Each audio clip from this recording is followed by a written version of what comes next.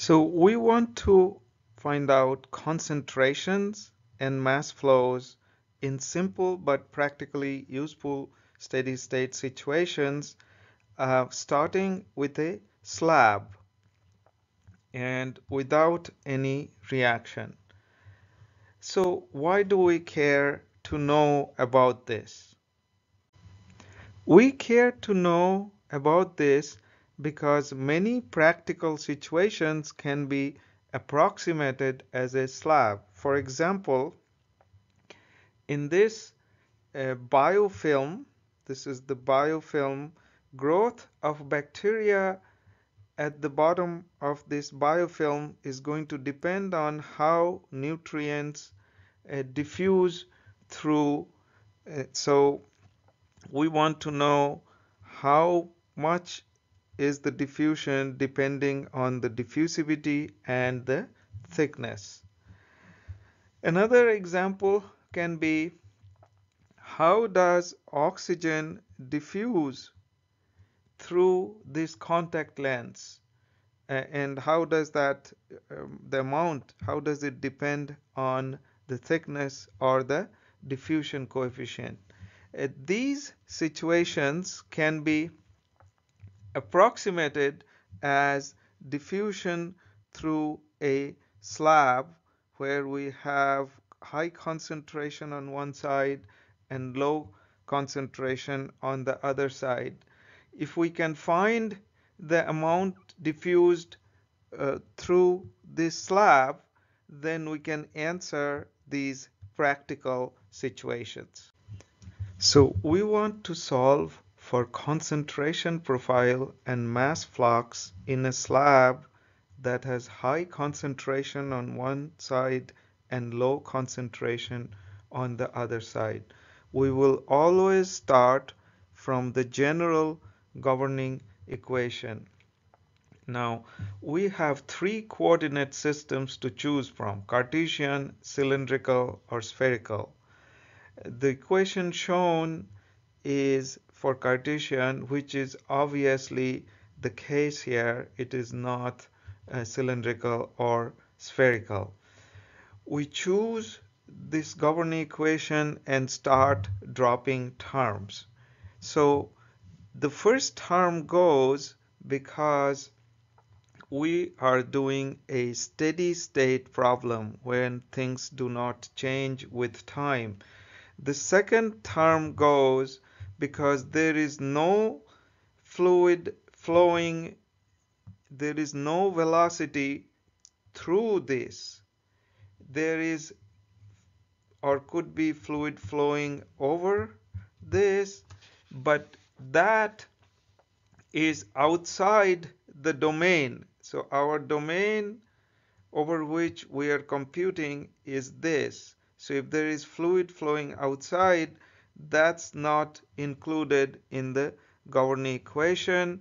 So this term also goes to 0. The third term stays because we have diffusion.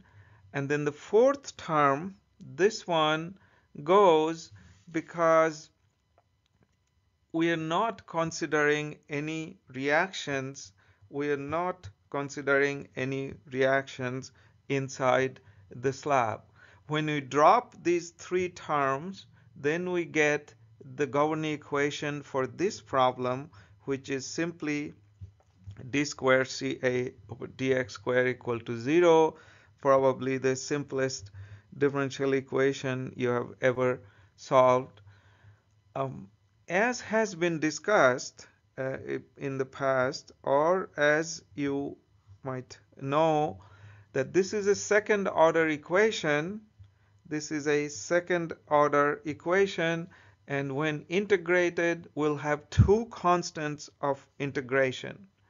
And therefore, we need two boundary conditions to evaluate those constants of integrations. So these are the concentrations specified at the two faces. So this is the first one, this one, and then this is the second one. Okay, so Together with the governing equation and boundary conditions, we now have a complete description of the problem from which we can solve for concentration as a function of position and also get flux. Okay, so we will now solve this simple governing equation together with the two boundary conditions for the slab.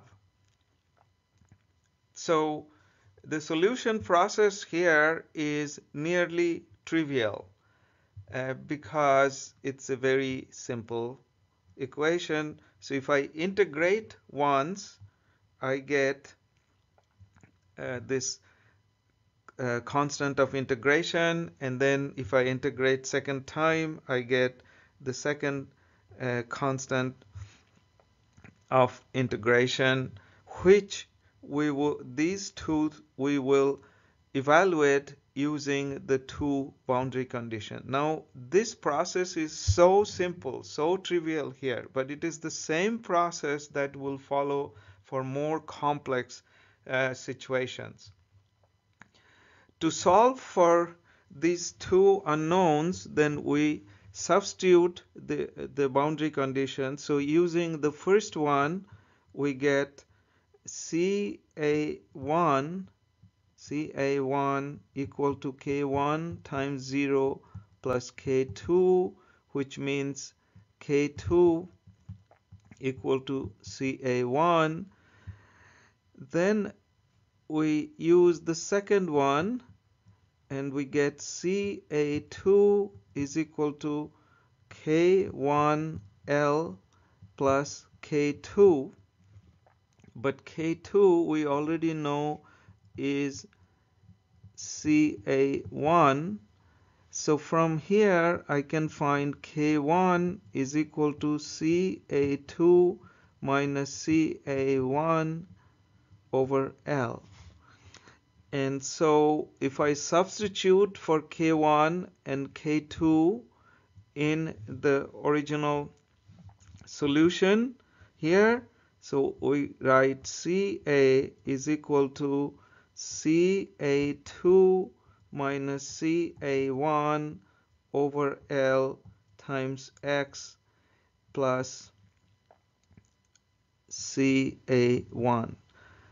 So this is my concentration as a function of position. This is the solution to the equation. Now every time we get a solution, I know it is trivial here now, but it is always useful to make sure that we didn't make any simple algebraic mistakes and so on. So we should make sure that the solution indeed satisfies the boundary condition. So if you plug in x equal to 0 in this equation, then we get CA equal to CA1. If we plug in x equal to L in the equation, then again we see that we get CA equal to CA2, which are the boundary conditions. So the solution indeed satisfies the boundary condition. Now the solution then says that the concentration profile from high concentration to low concentration is a straight line. So straight line is the solution for a slab at steady state.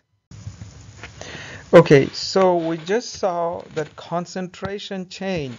So if this is my x-axis and this is concentration of species A plotted against X, we just saw that it will be linear in a slab at steady state.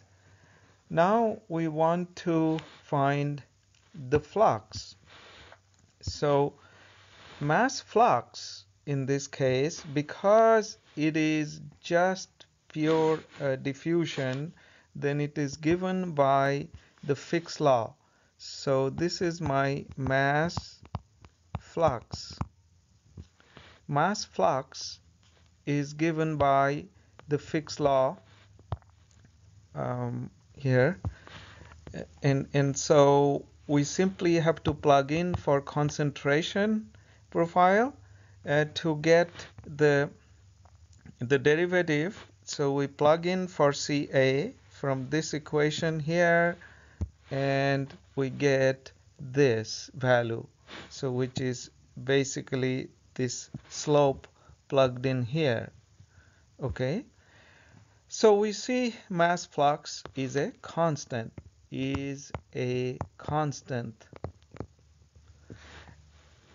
The flow would be mass flow, which is, whereas flux is per unit area, and the flow is